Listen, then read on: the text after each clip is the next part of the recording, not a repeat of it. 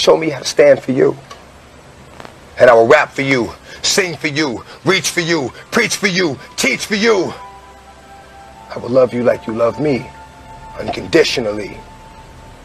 And I will always be prepared for whatever the mission will be. His name is Earl Simmons, but we know him as DMX.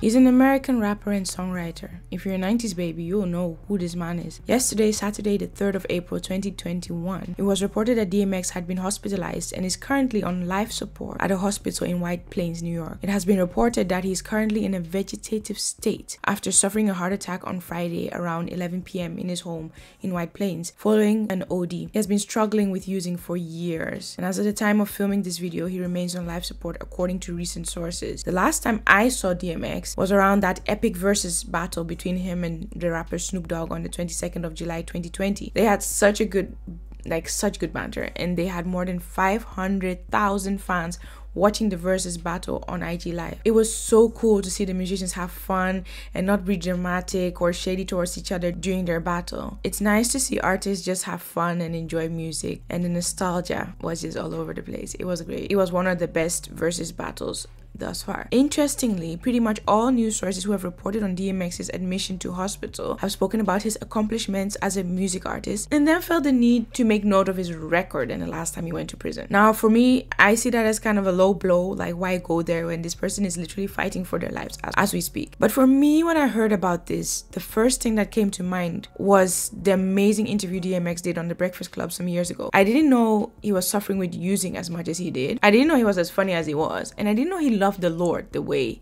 he does. I think I might be wrong, but during that interview, he was showing what seemed to me to be like withdrawal signs or some kind of effects of using, right? As he was quite jittery and twitchy, couldn't stay seated, and was sweating profusely, as you will see in a minute. But after a while, all I could focus was were his words.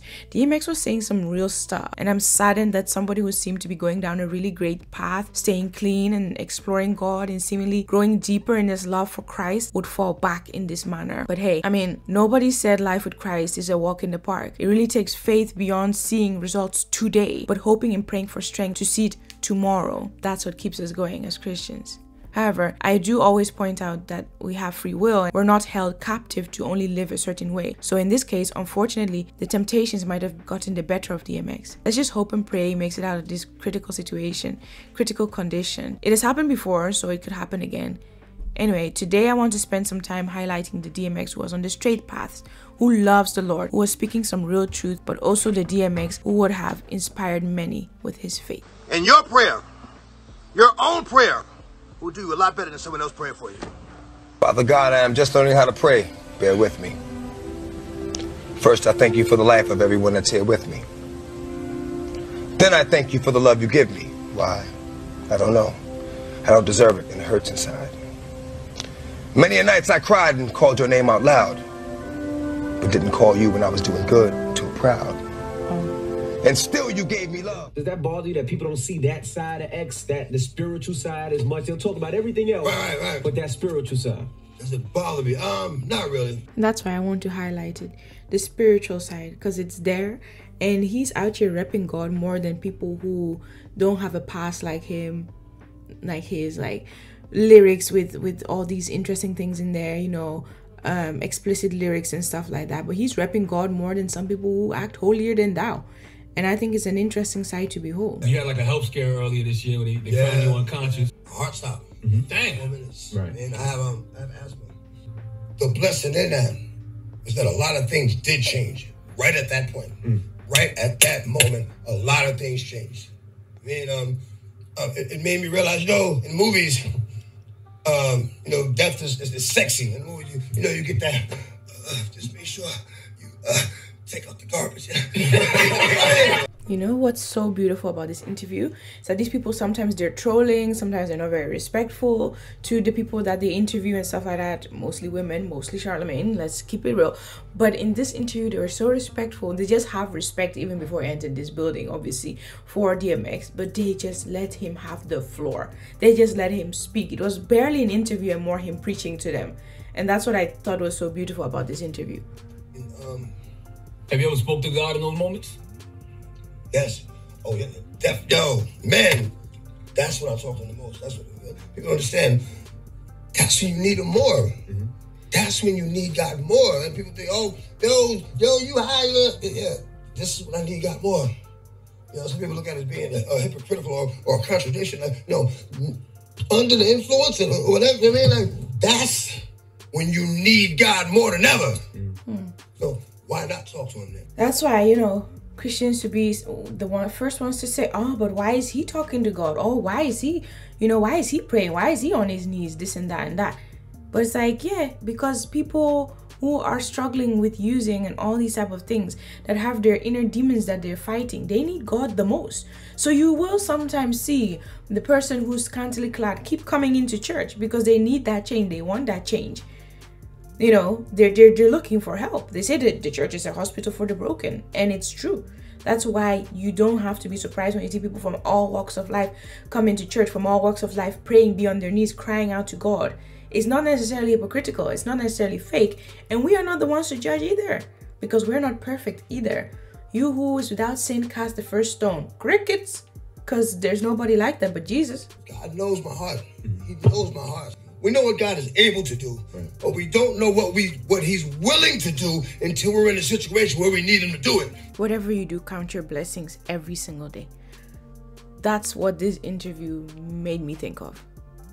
Like, this is somebody whose life is not perfect. You see all this ice on his neck, all this ice on his fingers and everything. It doesn't mean his life is perfect. The money didn't make it perfect. The fame didn't make it perfect. He had his own things that he was dealing with. And if you want to read up about it, there's a whole bunch of channels that are talking about it obviously now. And, you know, you can read up about it. But, you know, he didn't also have an easy childhood. Most of the people that gave me love ended up taking it back. What is meant by a bad childhood is here a matter rather simply of love. Our caregiver's characteristic way of looking at us becomes the way we consider ourselves. And these things follow you. You can become rich, but whatever you experience from birth will still follow you. Thanks God for what you already gave me.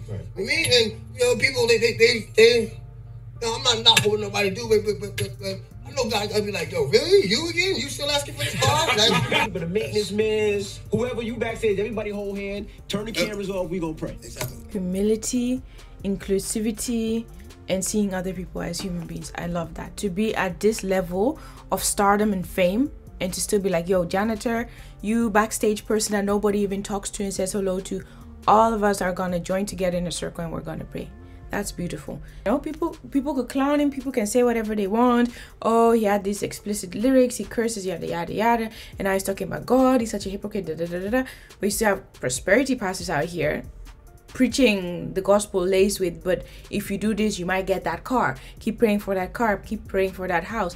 There's a lot of people that don't have that and are way more happy than the people who do have. Man, if there's no situation, then where's the potential for the miracle? You don't need a miracle. Right. It's just regular. Like, how you gonna get a miracle? Like, if every day was perfect and everything was perfect and everybody's life was perfect, the word miracle wouldn't even exist, right? Yeah. This is a thing that I think you only understand when you're deep in your faith, and you really understand that, wow, to even have faith for a miracle means that everything isn't going to always be smooth sailing. That's why people say, you know, when you become a Christian, it's not like life just becomes smooth sailing, everything is just cool and kumbaya. No, in this life you will have struggle. Recording these gospel songs when he was high. And he was high. And you know, some Christians will be like, look at that. No, that's not good. You do realize that sometimes this is spiritual warfare. He probably didn't want to be high, didn't know what else to do, and used his musical abilities to write gospel songs to fight through it. Just like how some people in their lowest points will now start to sing, will now start to pray, because you still need that. You still need that. Even though you're doing bad things, you still need that. And I think as a church, as a people, as Christians, we need to stop just judging every single body, every single person that we think is not perfect, because us judging means we're also not perfect. You're not supposed to judge, because you have sinned yourself, you know. This day, We pray that any obstacle the devil plans to place in our path be removed in the name of Jesus. We pray that you have your will, have your way in our lives, Father, for we didn't make us so we couldn't possibly know what to do with us. We thank you for the things that most people take for granted, Father. The air we have to breathe, the food we have to eat, the clothes we have to wear, the cars we have to drive, the money we spend, the lives we touch, and the lives that have touched our own. I will show you word well invested. And whenever I go, before I go, let me give. Thanks to you, Lord, for my birth, for every day that I've lived. You gave me a love most of my life I didn't know was there. I give you my life because you cared. Amen. Amen.